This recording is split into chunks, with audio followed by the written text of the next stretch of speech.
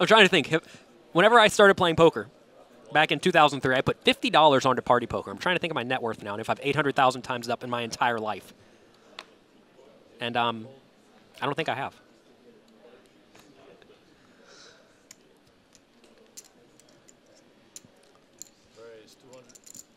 All right, Emma with the king, queen.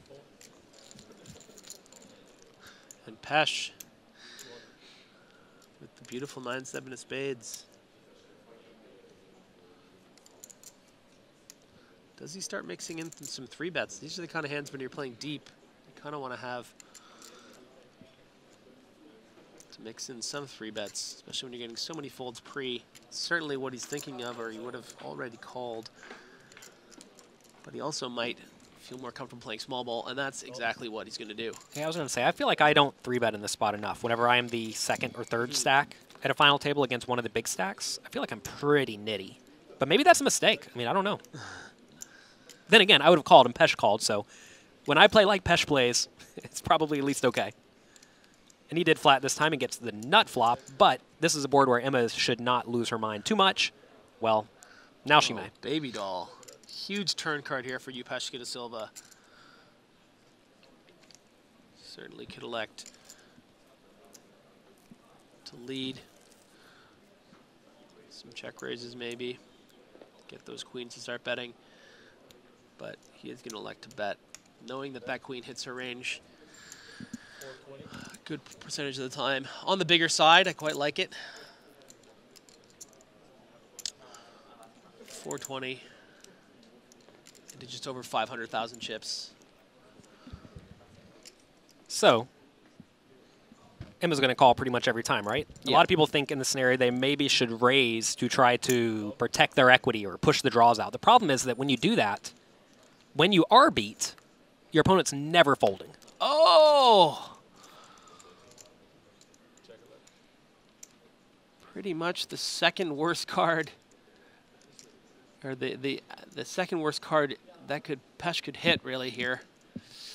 You know, a king, he's going to have to lose a lot of money, but a queen, he might be able to get away. But he is not liking his life here. Interesting to see if he opts to make a sort of smallish, yeah, he's going to do the block bet. So he bets 225 into a 1.4 million pot. So he bet only 2 big blinds. Typically you want to do this in scenarios where you have 55% equity against your opponent's range, maybe a little bit less. Yeah, there's a lot of interesting sort of metagame stuff with this really small bet. You know, they've been playing together for a few days now. There have been some pots where there have been some smaller bets on the river and some raises from Emma. And maybe Pesh deduces that she won't go for the bluff here. And he's going to be able to find out really easily. Well, you say that. We know Emma likes to bluff. And there aren't a whole lot of hands that make sense to raise here besides exactly a queen. And to be fair, Emma could have all the queens, right? She would check back flop with ace queen, king queen, queen jack probably. So she could have them. But Pesh is a bit wild, Emma's a bit wild. When you have 2 wild childs against each other, they inevitably may start hero calling each other.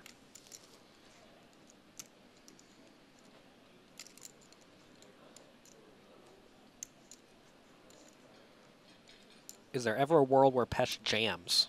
That would be insane to jam here, right? Emma could just have, I mean, could she ever have queen 9? I don't know. Oh, he is going for it, though. Wow. Using the 9 and the 7 as blockers.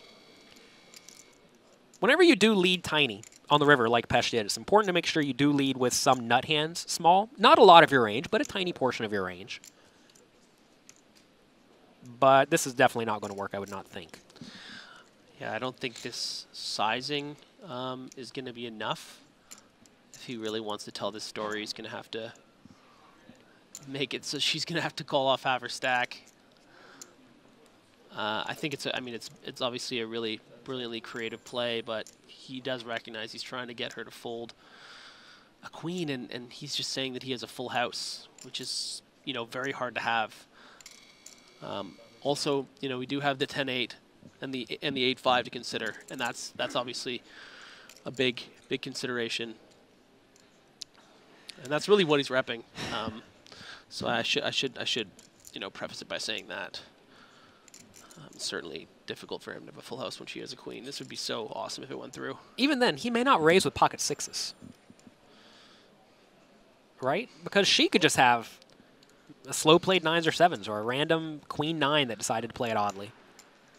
And she did not fall for it. I don't think there's any way Emma could conceivably fold this when all of these draws miss like this. There are just so many potential bluffing hands, and Pesh is not afraid to bluff. It's just a very unique situation that Pesh is in there where he blocks 7s and 9s, where he feels like he can kind of rep it because he has both of those boats with those 2 cards. He knows Emma doesn't have a boat very often. And I think that a 4-bet in the river is pretty reasonable with the straights as well, because the bet sizing, like, you know, when he bets 200, she's going to raise a queen, and then he can comfortably raise a straight. Do you know what I mean? Sure, yeah.